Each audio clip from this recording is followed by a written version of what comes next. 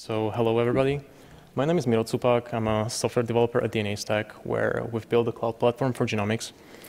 Our platform is written primarily in Java, so we've started looking into what's new in Java 9, and I thought it would be interesting to share this information. So the goal of this talk is to go through a couple of my favorite APIs in Java 9. We're not going to talk about modularity or language improvements. I feel like that has been sufficiently covered elsewhere. What we're going to focus on are library APIs, and particularly smaller APIs, APIs that don't get that much emphasis or that I think are underrated, or just APIs that make it easier for you to write cleaner code. So we're going to take a look at 3 existing APIs. That's the Collections API, Streams API, and Completable Future APIs, and the improvements that they got in the latest release of the Java platform, as well as 3 new APIs in the release, and that's the Stack Walker, Process Handle, and HTTP2 client. And that's as far as I'm going to go with slides. I feel like the smaller APIs are best explained using examples, so we're just going to do a live demo. And we're going to write all the examples in JShell.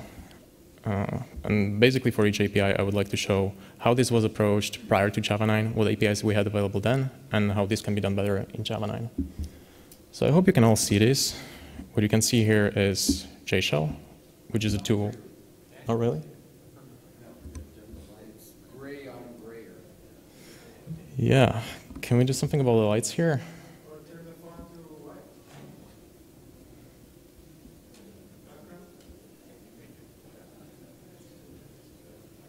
How's this? Can that change your font color? I'm not sure how, to be honest.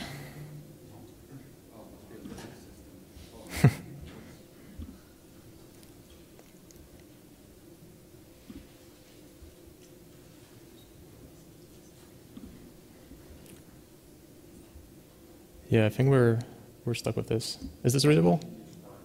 Yeah? Okay. Great. Okay, so JShell is a tool bundled with the JDK, and it's essentially Java's implementation of REPL, read-eval-print-loop. So it's a tool that loops continuously, reads your input, evaluates it, prints out the output. So it's basically similar to command line interfaces that you're used to from other languages, such as Groovy, Scala, Python, they all had that before, and finally Java is getting one as well. It's a really good tool for when you need to try something very quickly. So it's good for prototyping, just exploring new APIs, or learning the language if you're new to Java. The main thing that you need to know about JShell is that it accepts 2 types of inputs. There's snippets, so the actual Java code that you want to evaluate, and there's commands to the actual JShell tool, which always start with a /. And we're going to show a couple of these throughout this talk. But let's start with something really simple. I'm just going to do 1 + 1 here. You can see 2 interesting things here. First of all, 1 + 1 is 2. Second of all, 2 was assigned to something called $1 here. And $1 is an implicit variable that JShell created for me, and it does that whenever you have an expression that you don't assign to anything. I could have, of course, created my own variable. I could have just done something like this. And this is the named variable x. And you've seen the first shortcut that I used here. JShell has a couple of these. Shift, Tab, and V infers a type of variable from the expression and then introduces a new variable of that type. I'm going to use this extensively throughout the talk. JShell also features standard tab completion that you're used to from other shells, so I can take advantage of this when I, let's say, print out my variable, something like this. And that's 2. So there's a couple of syntactic shortcuts as well.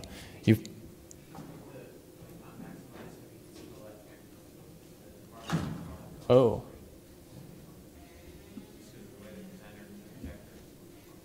It's good? Great. Yeah, so the syntactic shortcuts, you've noticed that I didn't need to wrap my expression in anything. It's just 1 + 1 like this.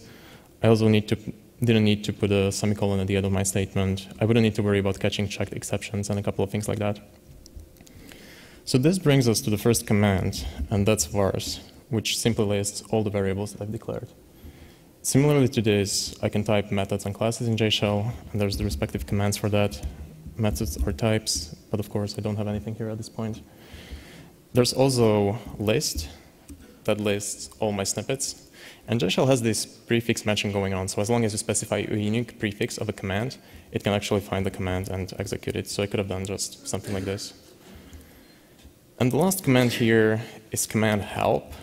That just gives you information about everything else that you can do within JShell. And that's pretty much all that you need to know. JShell as a tool is extremely easy to figure out. So let's move on to the first API. The first on the list are convenience factory methods for collections. And Java 9 makes it really easy to create immutable collections of small sizes. This is something that was relatively tedious to do prior to Java 9, and I'm sure everybody knows the drill. If I wanted to create a set, for example, I would have to do something like this. Let's say a set of string, and let's call it a set. Then I would add a couple of elements. Let's say like this. And then to make it immutable, I would wrap it in an unmodifiable set. Like this.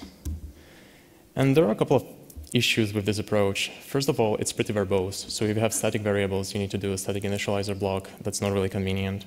There's also performance overhead. This is not really an immutable collection. It's more like an immutable view of an existing collection. So if I kept the reference to the original set, I would still be able to modify it. And there's performance overhead associated with supporting mutability, not to mention all the extra objects that I had to create in the process just to get to the immutable collection. But that's much easier in Java 9. Java 9 has static factory methods on all the main interfaces, list, set, and map. And I can easily create a collection like this. It's overall with a bunch of times, 12 to be exact. So it's always 0 to 10 arguments, and then the last one is var args. And the reason it's done this way, it's because there's performance overhead associated with creating the array to back up the var arg. So if you're creating reasonably small collections, which presumably is going to satisfy a vast majority of use cases, you want to avoid this penalty. So I can create a list just easily like this. Let's call this a list. And then if I try to add something to this list, you can see that it really is immutable. It's going to throw an exception. Similarly, if I try to get the class, it's going to tell me that it's something immutable. But an interesting thing to note here is these immutable classes are not really a part of the public API, so we can only rely on the interface here. And similarly, the factory methods are methods on the interface, so they're not inherited. You cannot invoke them through an implementing class. So this is pretty much the only way to create this list. And that's just a nice design pattern to point out. So for a set, it's pretty much the same thing. For a map, it's a bit different though. For a map, we have 11 methods here. So it's always 0 to 10 elements, or in this case 20, because you always specify key and value interchangeably.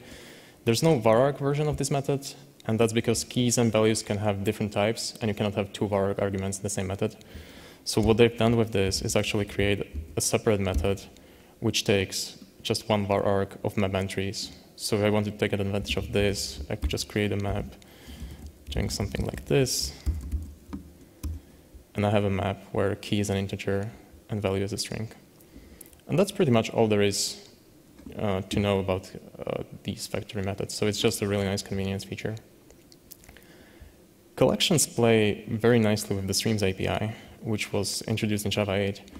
And Streams learned a couple of new tricks in Java 9 as well. So the first feature that I would like to talk about here is job while and take while methods. So let's just go back and have a look at what we could do in Java 8. We could create a stream of ints, something like this. Let's say 0 to 9, and then just print it. I'm just going to use a quick method reference here. And I have numbers 0 to 9. What I also had available in Java 8 were methods limit and skip. So I could do something like this. Limit 5, which gives me the first 5 elements of the stream, and a complementary method, skip, gives me the rest of the stream. So that was good, but the problem with this was that in certain situations, you don't know this number beforehand. You just know that you want to keep taking elements while a certain condition is met, and that at some point you have enough. But there wasn't really an easy way to express this in Java 8. In Java 9, however, we have take while and drop while methods, so I can specify something like this. Let's say x is less than 5, and the complementary operation drop while. So these are kind of like versions of limit and skip that take a predicate instead of a fixed value. And it's just really nice to have this here. Another new method here is the method iterate. Let's take a look at it. You can see that there are two versions of this method. The first one was available in Java 8. The second one was added in Java 9. And the difference is the predicate here. So let's take an example. Let's say I want to list all the even numbers that are less than 100. Now, a very naive approach to do this in Java 8 would be to do something like this. I'm going to iterate from 0. Let's increment by 2. And then I'm going to print all of these. And the method reference here. Just like this. And you can see that it kind of worked, but not really, because I forgot a filter. So I would filter this, let's say, I think I said 100, and I can do this. And this almost works.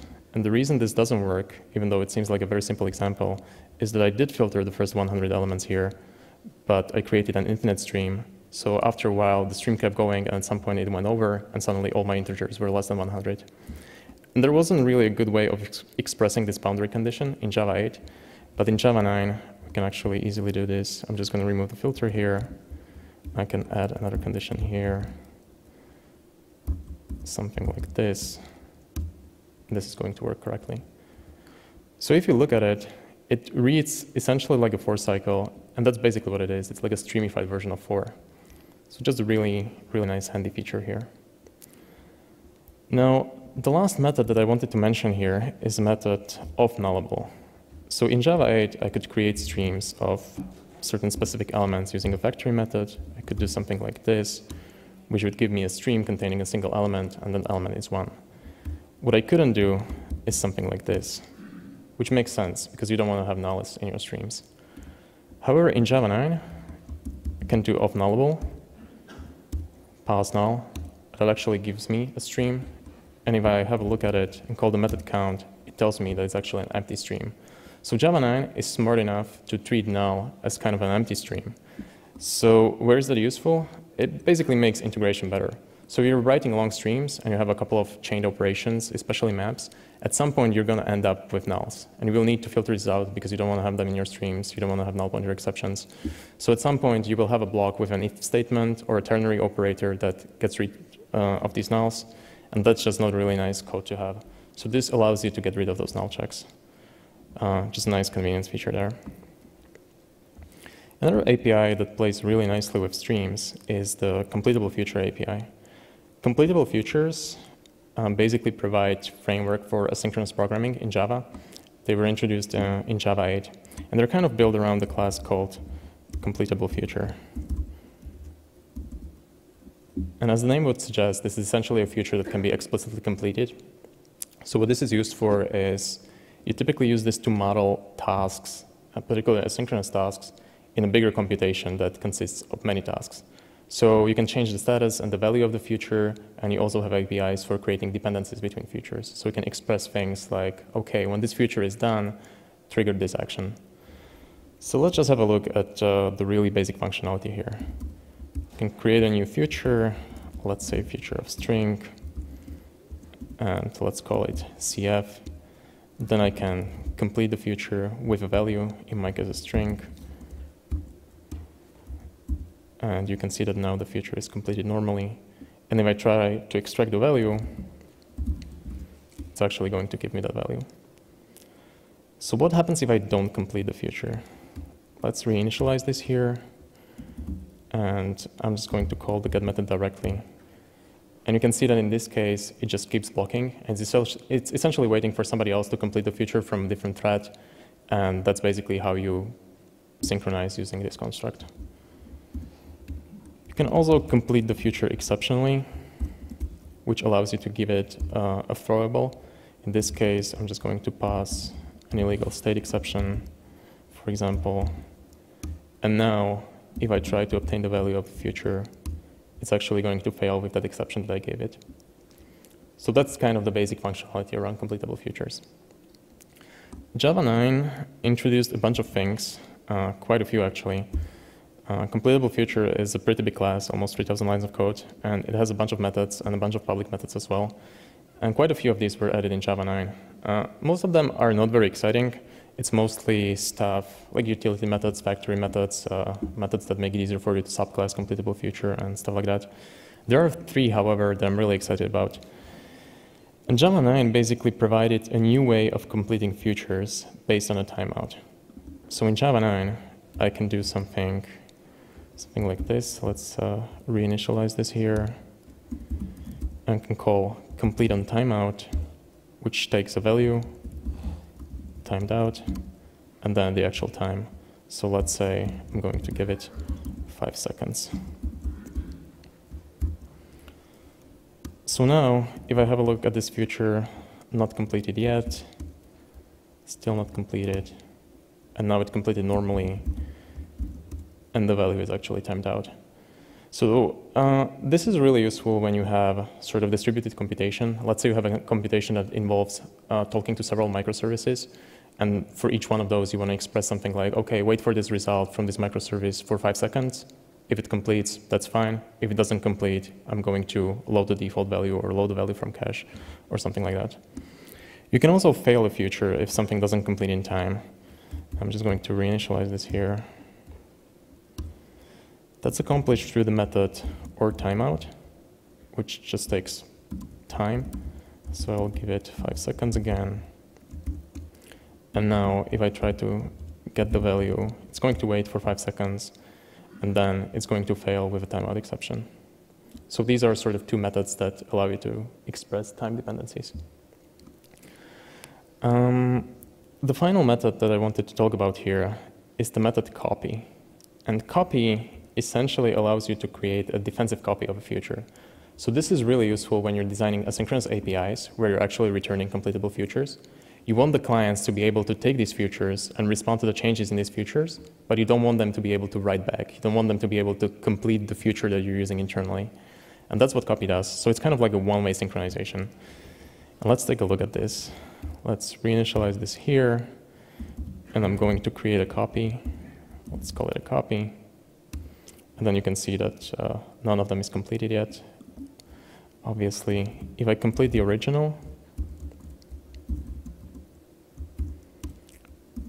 the original is completed now, and the copy is completed as well. So the change was propagated for the client to react. So what happens if I do it the other way around? Let's reinitialize CF, reinitialize the copy, and now I'm going to complete the copy here.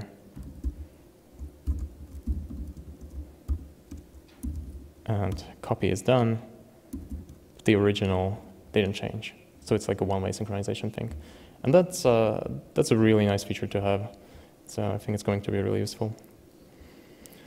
So I think that's enough about these tiny additions to existing APIs. Let's have a look at some new APIs in Java 9. And the first one on the list is Stackwalker. Stackwalker gives us easy, lazy, and stream-friendly access to stack traces. So prior to Java 9, I could do something like this. Could have a throwable and call the getStackTrace method. And this gives me an array of stack trace elements. So if I print this here, this is my stack trace at this point in time. There are a few issues with this. Issue number 1, this is pretty expensive. It doesn't matter whether I only need the first few frames or the first few elements of the stack trace. The JVM always needs to eagerly capture the whole stack. There are also no convenience methods. I cannot easily filter things out. I can't easily get access to the actual class instances of the classes that declare the methods. And on top of that, I cannot even rely on this stack trace to be complete. The specification says that JVM can omit certain elements if it helps performance. Thankfully, all these disadvantages are addressed in Java 9 through a class called Stackwalker. So Stackwalker is actually pretty easy to use. You can just obtain an instance here. And the main method here is walk that allows me to access stack traces as streams. So I can do something like this. I can collect this stream and just use collectors to a list. And this gives me the full stack trace, very similar to the one that we got from the get stack trace method. However, in this case, I can take advantage of all the stream operations. So if I was only interested in stack trace of depth 3, for example, I could just do limit 3. This just gives me the top 3 elements of the stack. I can also easily get access to the class instances. I can just tell the stack driver to retain the references. And then I'm just going to remove this limit here. I'm going to use a map to extract this information. So I'll do for each frame, give me the declaring class. And these are all the classes involved in my stack trace. So it's really nice. It's a great convenience API to have in Java. Another API that I'm really excited about, and I think that's actually probably the most underrated feature in Java 9 for me personally, is the process handle API. So the new process handle API allows me to easily get information about processes. So what we had available in Java prior to Java 9, since Java 1.5 actually, was the process builder API that made it really easy to launch external processes. So I could do something like this. Process builder, and I forgot to close this. Command, let's say I want to list all the Java processes in my system. It's going to do JPS, start, and this starts an external process, JPS. Now, the main limitation of this API is that I cannot get any information about the process, even really simple things such as the PID. That's available in Java 9, but it wasn't easy to access before this. So what people ended up doing is either using JMX, which is really hacky, or they would write their own tools. So typically you would call something like a PS and grab, and you would essentially obtain information about the process from the outside, which is just really unnecessary, tedious to write, not to mention all the portability issues. So it's really great to see this finally resolved as part of the JDK.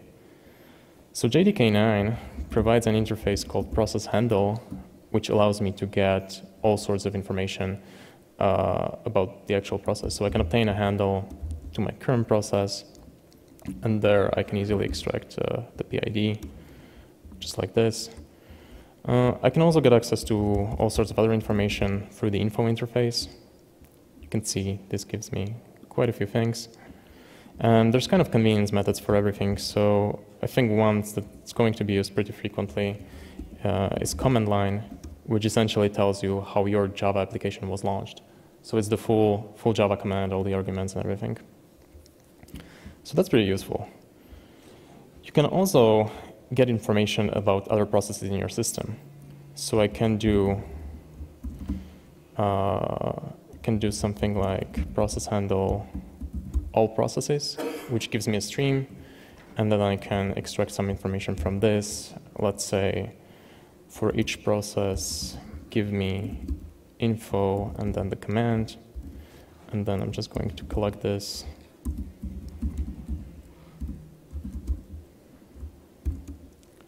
And this gives me all the commands running in my system. Another really useful part of this API that's new in Java 9 is method onExit, which allows you to essentially trigger an action when an external process completes. And that's really useful. So let's try something here. I'm just going to create a process that has predictable runtime. So let's call sleep, for example. I'm going to tell it to sleep for 3 seconds, and I can just start the process and immediately obtain the handle to it.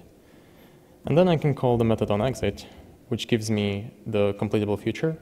And we've seen the API for completable futures. I can easily just do something like then accept, and there I will just print. I can just print the whole process handle actually. So the toString there essentially prints the PID.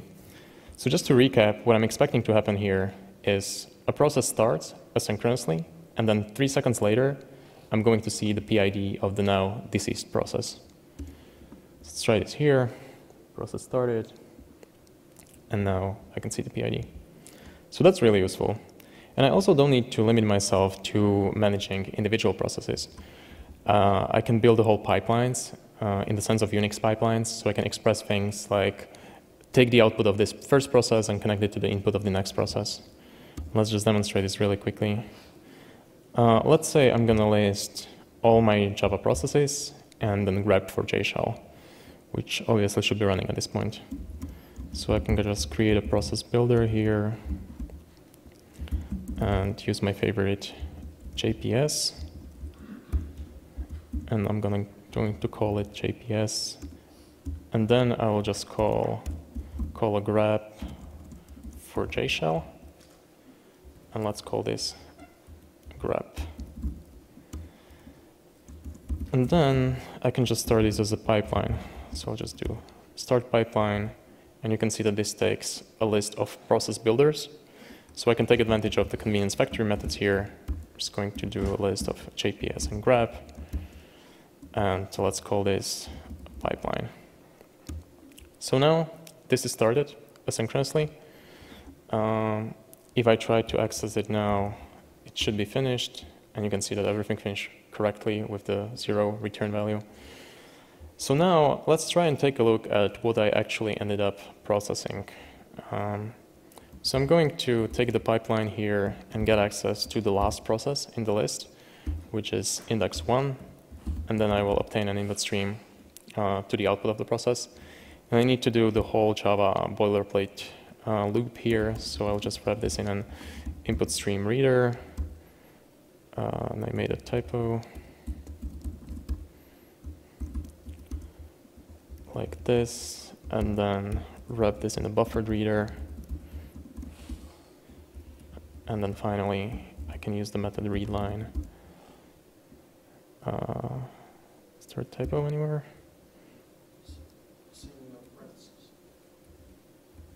Oh, here. Yeah, thank you. And I can see that it found the process with this PID that's called JShell tool provider, which is the actual process that runs JShell. So that's very nice. And you can see how this is a really powerful API, and it's something that you wouldn't want to implement yourself, especially in a way that works on all the different platforms. So it's really great to see this as part of the JDK. Now, the last feature that I wanted to talk about here is the new HTTP2 client. And yeah, let's do questions at the end. Thanks.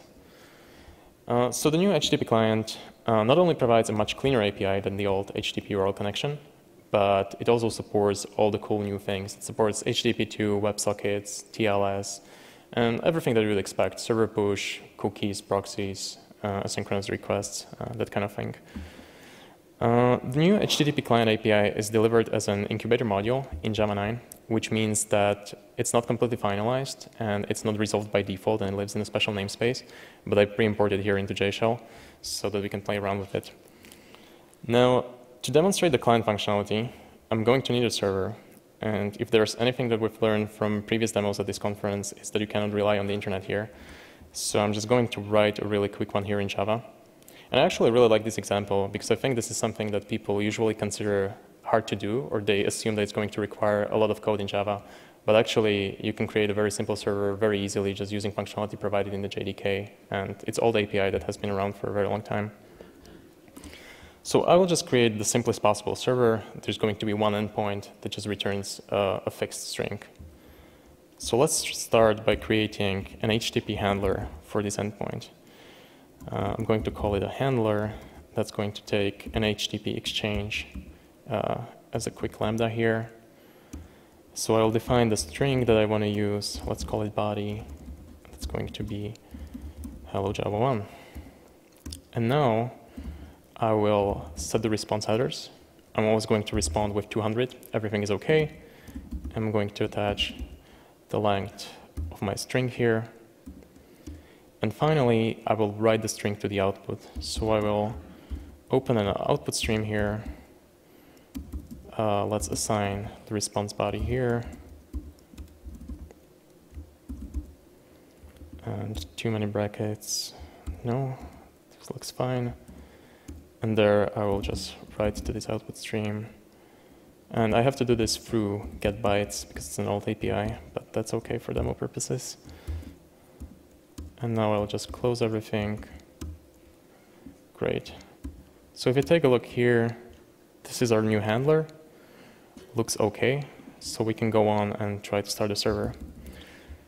So I'm going to create a server here, and this takes a port. So I will give it, let's say, 8000, and don't need a backlog.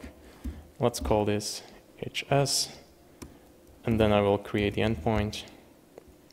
Let's say /hello, and I will attach my favorite handler to this. And now finally, I can start the server. So hopefully the server is running. And to test this, let's use the old HTTP URL connection API just to see how ugly it was and how good the new client looks in comparison. So I'll start by defining a URI here. It's going to point to my local server. So it's HTTP localhost 8000/hello. And let's call this a URI. Then I will convert this to a URL so that I can open a connection here. And this actually returns a URL connection, which is no good. I actually want HTTP URL connection. And this whole API was designed with multiple protocols in mind, even though HTTP is realistically the only one that you would use. So unfortunately, I need to cast this here. So I'm just going to do HTTP URL connection, and let's call it C. So you can see that I'm just starting out, and this API is already really ugly. Now I can specify the request method. It's just going to be a simple get. And this needs to be passed as a string. Again, not really nice. And now let's test if this works. So we'll do get response code. And I can see that it's 200. That looks promising. So let's try and read the actual output. And again, I will need to do the standard Java boilerplate stuff. I will get the input stream from my connection, wrap this in an input stream reader, wrap this in a buffered reader. A lot of boilerplate here. And I can finally read the line. And it says, hello Java 1. So that's great. Now let's try to do this with the new HTTP2 client. So the new API is kind of built around three main classes. There's HTTP client, HTTP request, and HTTP response. Pretty self-explanatory. So I'll just start by creating the client here, new HTTP client, and let's call this a client. Then I will construct the request, which uses a builder pattern here. So I'll just obtain the builder, give it the URI that I had from before, specify the get method as a method. This is really nice. And then build it. Let's call this a request. And then I can finally send the request to my server. So this takes a request and something called body handler here. And I just want to tell it in this case to treat everything as a string. And thankfully, there's a built-in handler for this. So I will just do body handler as string. And let's call this response. And now I can easily obtain information from this response. I can just do response status code 200, response body, hello Java 1. It's just really nice, really clean. And it's really flexible as well. If I wanted to make this asynchronous, all that I need to do is change this, send async, and this would return completable future here. Actually, let's just use this.